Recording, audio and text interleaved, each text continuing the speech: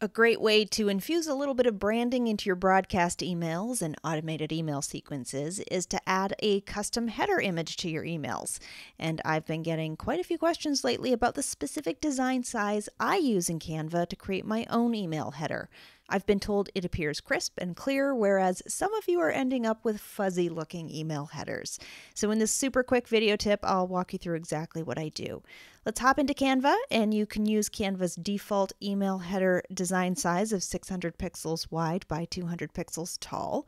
From here, you could create a custom header, or if you want to start with a template, you could choose from one of the template results on the left side.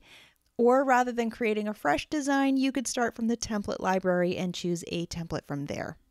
Regardless of how you create your design, once it's ready to download, the key is going to be to download a larger version of the design.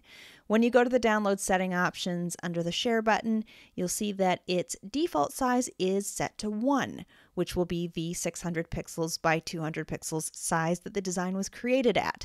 But I can also change the size to download it as 2 or 3 times its size, and that is what's going to create a much more crisp and clear version of your header when you add it to your email marketing program.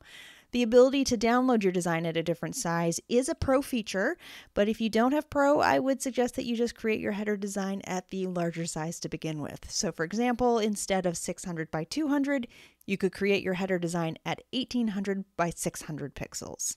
So here's a quick comparison of how those render in ConvertKit, which is the platform I use for my own email marketing.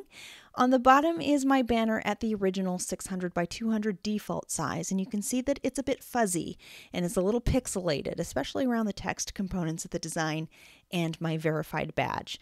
Whereas the actual email header I use, which is this top one, that's the 3 times size version, and you can see how much more clear that is. If you haven't yet upgraded to Canva Pro, I encourage you to give it a try. And you can do a 45-day free Canva Pro trial by going to brendacadman.com/Canva.